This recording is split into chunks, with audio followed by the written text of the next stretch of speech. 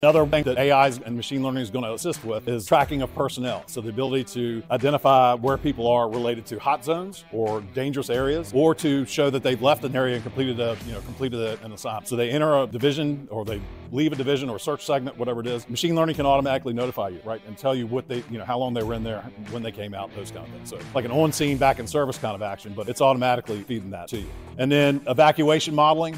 There's a pretty incredible need for that. Obviously, we see with urban conflagrations and the ability to move thousands and thousands of people very quickly. This is a machine learning model built on the Japanese standard for tsunami evacuation. So it's on foot. These are people walking. But what it does is it goes through and it finds every single address point in that evacuation zone. And then it's going to run an analysis and give it a route out of that evacuation zone to points that you've chosen. It might be an area of last refuge or something like that. And then it gives you an analysis on how long that takes. So you'll see the tracks pop up, and some of them will be red, some will be yellow, some will be green. So green, those people evacuating, they're meeting that standard. They're getting out of the area in 20 minutes or whatever it is. Red means we need to go back and adjust and maybe figure out why did they not meet that standard, or what other alternatives do we have to get them out? Or do we need to find a golf course or a large parking lot or somewhere else to stage those personnel, those evacuees rather, to be able to safely leave a hazardous area. So just great, great, great life-saving kind of capabilities.